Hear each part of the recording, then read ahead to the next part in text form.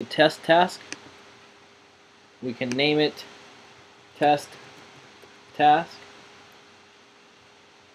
In order to have this task repeat, we must give it a due date.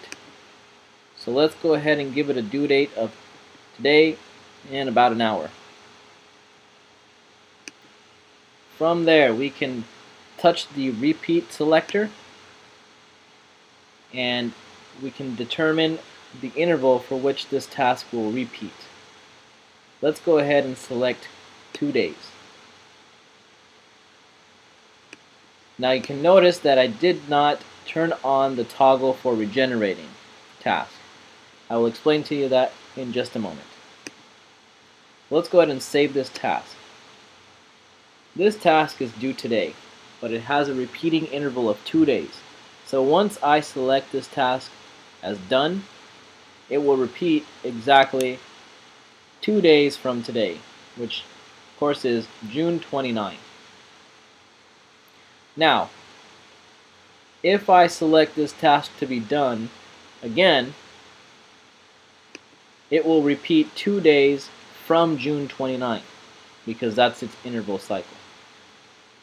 This is different from a regenerating task.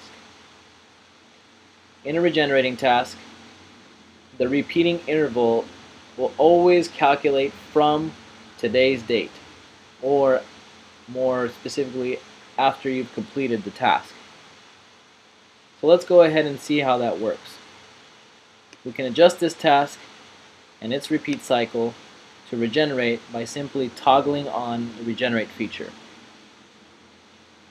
Let's go ahead and save this task. And you notice that it's still due on July 1st because that was our repeating task, the final interval for our repeating task. But it still has the 2-day interval.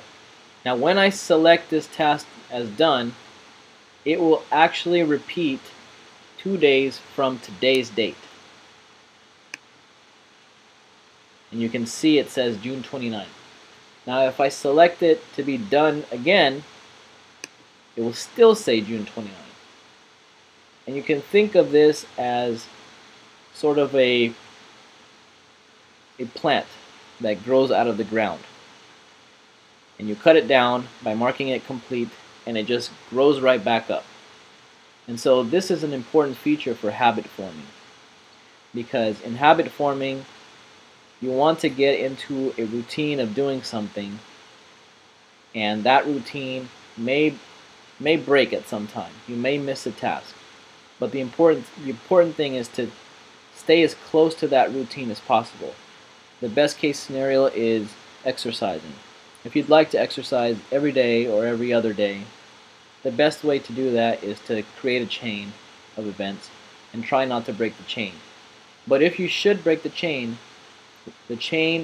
should repeat, or that task should repeat, given the original interval that you had set before.